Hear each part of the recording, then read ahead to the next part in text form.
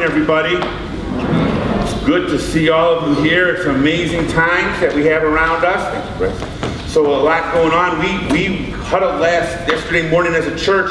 We didn't even know if we could have church. Thanks to Thompson Valley, they let us here. And since we're a church in a box, we take church, we put it in a box, and then we haul it away. Larry and Gail Ryder are fortunate, blessed us enough to let us park our trailer there. That's our church where it is during the week. So if you want to know where Foundation is, it's in a box on Larry and Gail Ryder's property.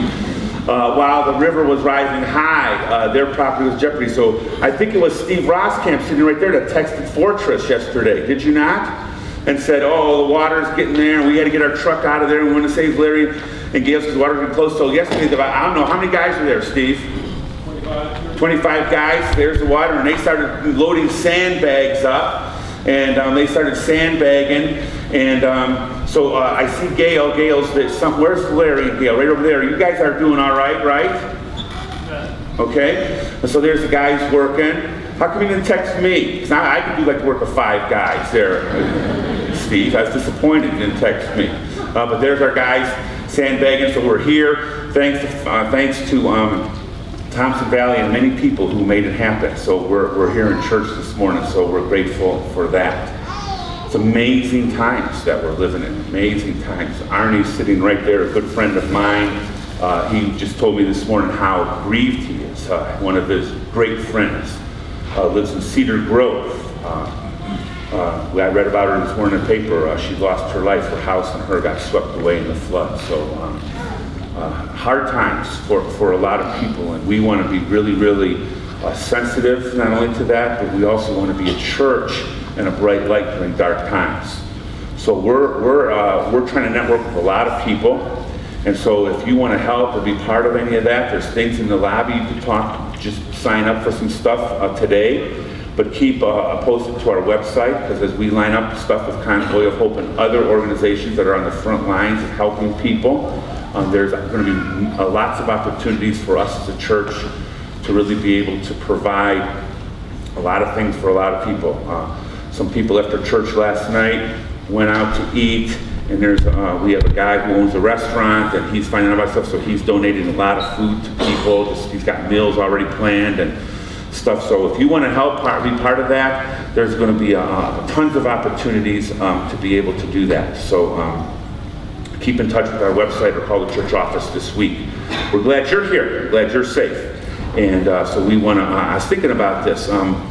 What do you do when times are tough?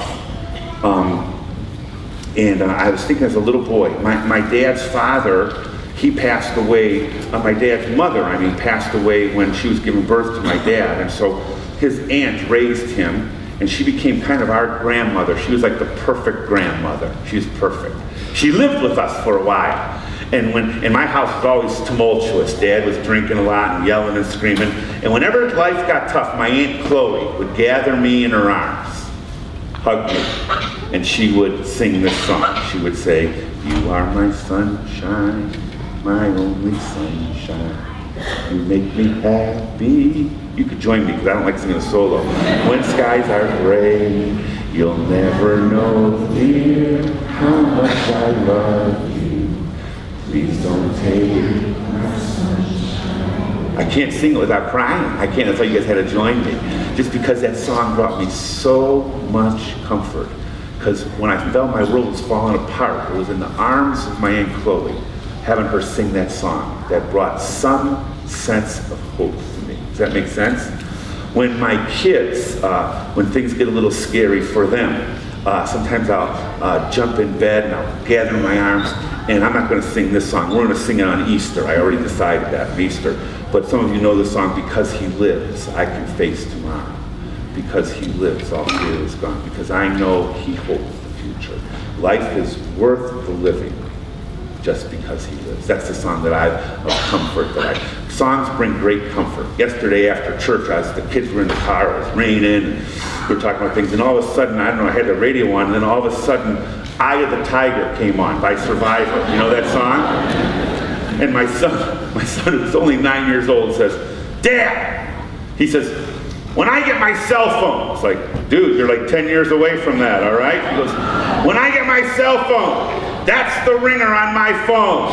It's like, what? That's my favorite. It's like, where'd you hear that? I hear it all over. It's like, all right, whatever floats your boat. So I was thinking last night as the rain was coming down, and thinking this morning, what do we do when times are tough? And so I changed my message this morning. I got up this morning and said, I just want to talk to you about a song. A song.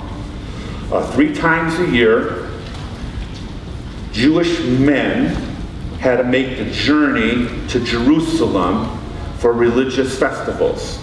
They had to travel over the hills and then go down to Jerusalem, and that's where they would do it 3 times a year. It was a troubling time, because when they had to travel through the hills were places where difficult people lived, marauders, all kinds of things. They had to leave their wife and children at home, scared that. And so in the Psalms, David has a whole section of Psalms he calls Psalms of Ascent. These are songs that the Jewish men sang when they were on their way to Jerusalem. Are y'all track with me this morning? These are songs they sing to give them comfort as they left their family very vulnerable, and as they were in the high places wondering what's going to happen to them. So today we're going to go real fast, talk a little song that the Jewish nation used to comfort them during times of uncertainty. I thought it would be appropriate for us to learn this song. So let's all stand together, and I'm going to read this song to you. You all know it, you've heard this. And then I'm just going to talk to you for a little bit, and then we'll go home and stay dry. Listen to this. Here's the song that they would sing as they're journeying over the mountains. I lift my eyes into the mountains. Where does my help come from? That's a question of scare. We're walking through the mountains. That's where the bandits lived. The high places in the Bible are places where there was idol worship. So I lift my eyes. Oh man, we have to travel. Where's my help going to come from? And they're singing this. And David says in Psalms, my help comes from the Lord who makes the heavens and the earth. He's not going to let your foot slip. He who watches over you, he never falls asleep. Indeed, he watches over all of Israel. He neither slumbers nor sleeps. The Lord watches over you. The Lord is your shade at your right hand. The sun will not harm you by day, nor will the moon harm you at night. The Lord will keep you from all harm. He will watch over your life. The Lord will watch over your coming and your going, now and forevermore. It's a great thing to hold on to. Father, we thank you. In times of uncertainty, when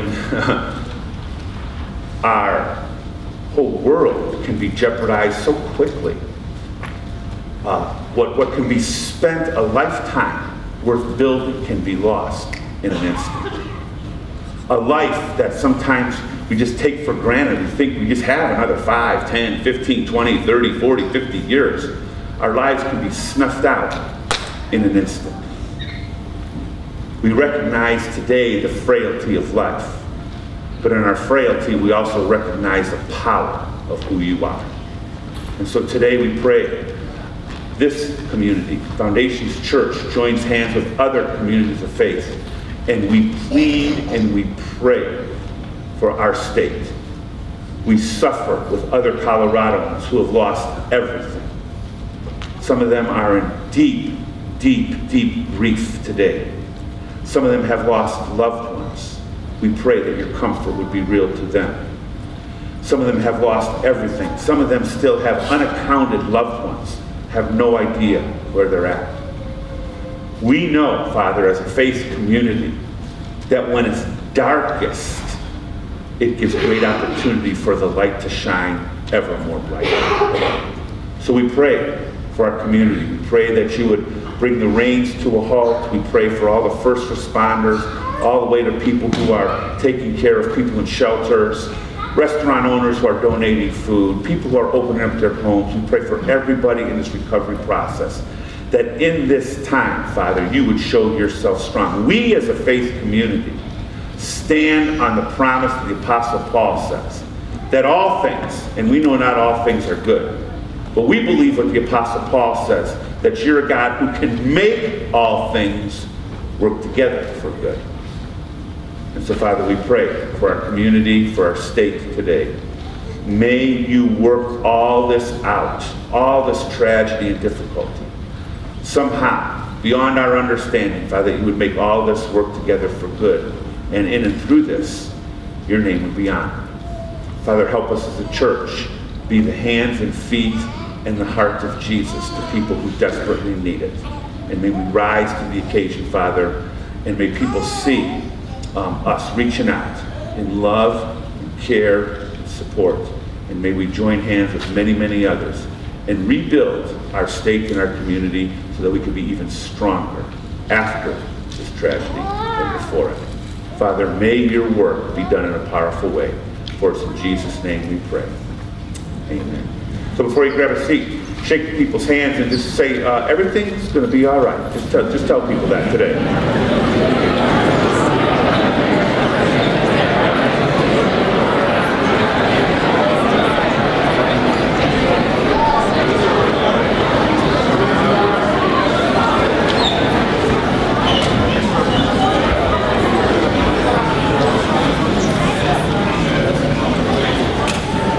So we're glad to have the kids here this morning. Welcome to everybody. Glad you're here. We're going to move very fast this morning. Here's 3 things I want you to take away this morning. As these Jewish people are making their journey to Jerusalem, they have to go through those treacherous hills. They ask this question, I lift my eyes up to the mountains. We could be saying, I lift my eyes up to the floods today. And where does our help come from? In times when we understand that we're pretty frail and that the forces of life are not strong, where does our help come from? And so there's 3 kinds of, from that question, there's 3 answers that David gives us in the song that they were singing as they journeyed to Jerusalem. Number 1, we can rely on God's personal care in your life. Here's what he says. He says, my help, my help. My help. Say, my help. Today, I want you to know, no matter what you're trying, maybe this tragedy has not even touched you at all. But I know this, that everybody here today is in some kind of trouble. And you know how I know that? It's because we're all human beings. We all need help in some way. And so David, as he's making this journey over to Jerusalem with all the other Jewish men, they're singing a song, where does our help come from? And David says, my help. My help. Say, my help. My help comes from the Lord. Here's what I want everyone to know today. No matter where you go in life, no matter what daunting problems you have, no matter what uncertainty you face, it can be money, life, health, all kinds of relationship issues, I want you to know today that we serve a God who guarantees his help to you personally. You got that? Personally. He knows you personally. The very hairs of your head are numbered. For some of us, that's not too challenging to God, okay? For others it is, but here's how he knows. It's a fascinating, mind-boggling thought that God knows every issue, concern, challenge you face. My help comes from the Lord. He knows us better than we know ourselves. Does that make sense? He knows what your struggles are, your insecurities, your challenges, where you're vulnerable in temptation. He knows all of that. And David wants everybody to know today, in uncertain times, as you're walking through life, my help comes from the Lord. Personal help. Say, my help. God is your personal help in times of trouble. He is always there, whether you realize it or not. My help comes from the Lord. God's care is very personal. You got to say, got it. Good. Number two. He has providential care. Watch this.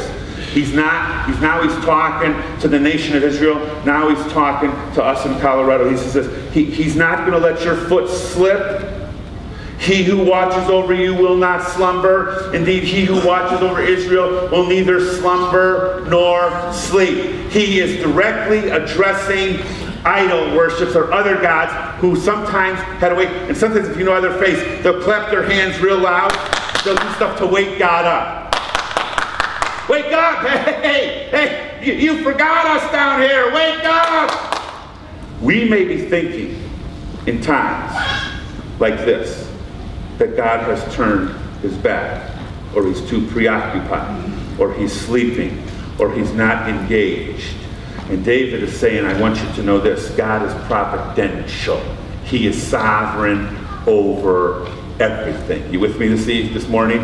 Everything. He's sovereign over the mountains. He's sovereign over the water. He's sovereign over everything. We can count on the fact that we can walk through this world, as scary it is, not knowing all the things we need to know, but we don't need to worry about it because our God is sitting on the throne, providentially caring about everything. Nothing comes to us that doesn't pass through the filter of God's loving and caring hands. Today, we need to remind ourselves and we need to remind our community that God is in control. You got that? God is in control. So we have my help, then we have his help. Say his help. His help. Providential care. Personal care, providential care, and then he gives us protective care. Here's what he says. Here's what he says. Okay, the Lord watches over you. Now these people are making this long journey to Jerusalem. And he says, the shade is at your right hand. The sun will not harm you by day. That's important. If you've ever been to Israel, I haven't, but I've had friends who have. They say that sun can be scorching. So he says, even though the sun's there, God, even though it's a scorching sun, it can be an oppressive sun, God will provide his shade. He'll protect you. It's his protective care. He's watching over you. And then he says this. He says, the Lord will watch over you by day, and nor will the moon harm you at night. He's addressing a superstitious belief. The word for moon in Latin is luna. We get our word lunatic. Okay? So did you ever hear people say, people get weird around the full moon stuff? You ever hear that stuff? The full moon's weird, weird. And I don't understand all the polls on stuff and stuff like that. But there is this superstitious belief that when the moon is out, people get a little lunatic-y. Okay? And so King David, who wrote this, is addressing saying, look, when the sun is out by day and you're fearful of him just scorching you to death, he will be your shade. He'll take care of you. And at night, when the moon is out and the crazies are out there, don't worry, I will protect you.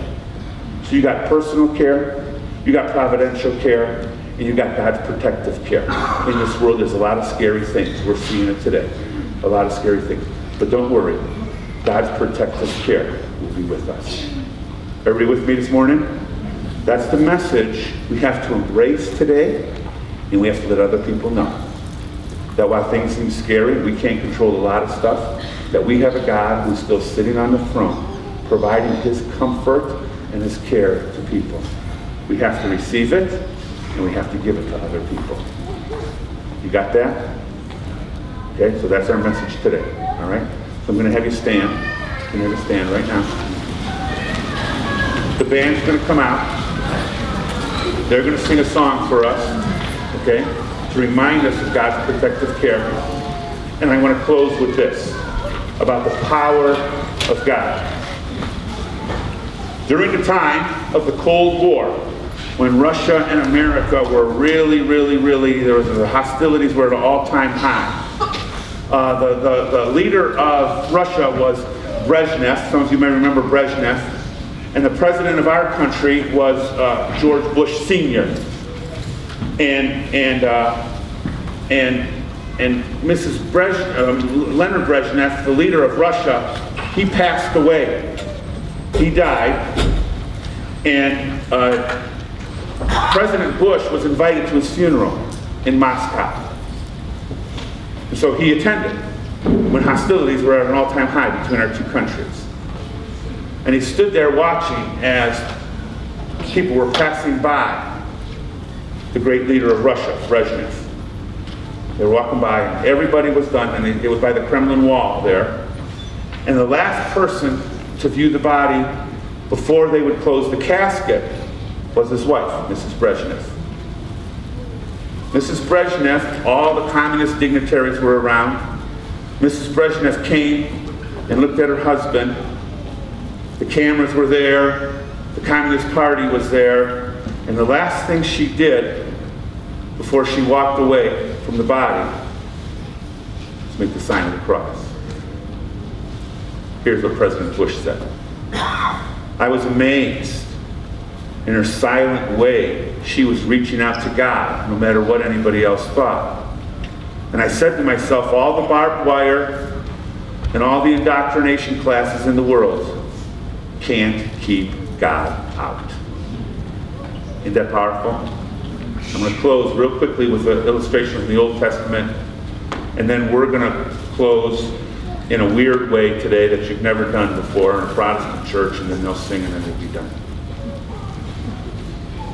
God has his hand on his people. He promises his comfort to his people, and he does it in his way. When Israel was marching through the wilderness, they would stand in a tabernacle, a little tabernacle, smaller than this is the place where they held the presence of God. How many tribes were there in Israel? Anybody know? 12. So here's what they did. Since there were 4 sides to the tabernacle, they would have 3 tribes here, 3 tribes here, 3 tribes here, 3 tribes here. Y'all tracking with me? Now, because the tribes were big and the tent was so small, people think there were 3 tribes on this side, 3 tribes, and there were. But the 3 tribes can't fit this way horizontally on a small building. So they camp side next to each other. Y'all with me? Here's one tribe, here's one tribe, here's one tribe. On this side, one tribe, one tribe, one tribe. On this side, one tribe, one tribe, one tribe. On this side, one tribe, one tribe, one tribe. Now the ungodly people hated him, so they hired this prophet Balaam to call curses on God's people. So Balaam went up to a mountain and he looked down on the people of Israel, and if they were shaped that way, when he looked down on Israel, what were they shaped in? A cross. Y'all will track him? And they hired Balaam to curse God's people. And Balaam looked down on the cross, and here's what he said. I can't curse, but God is blessed. This is, oh, you got a wrong angle. You got a wrong angle. So they took up to another mountain because they were in a valley camping. They just looked down, there was God's people shaped in a... And they go, we're paying you, curse him.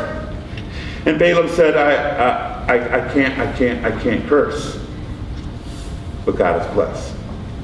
That's pretty cool. We are the hands and feet of God scattered across northern Colorado to be salt and light to a community that desperately needs it. To provide hope, encouragement, comfort to our community that needs it now more than it's needed in a long, long, long, long, long time. So I want you to know as we sing our song and we're dispersed this afternoon, you go be God's people. You go be God's people to a community that desperately needs hope and encouragement and comfort. Does that make sense? Going in this spirit that God, because people say, what's going on? What's going on here? What's happening? I just want you to know that God cannot, nothing can curse what God has blessed. And you have the mark of Christ on you. So we're going to do something today that you've never done in a Protestant church before. We're going to close reminding ourselves that we are God's ambassadors to this community. And we're going to make the sign of the cross on ourselves to remind us that Christ is with us. And nothing can curse what God has blessed. Are you okay with that? Because when God sees his people, that's where his comfort and his blessing goes. So I want you to join me this morning in crossing ourselves, reminding that we are bearers of the comfort of Christ. Shall we? Someone saying, wow, those Protestants have lost their minds. A reminder that nothing can curse, but God is blessed. Let's worship today.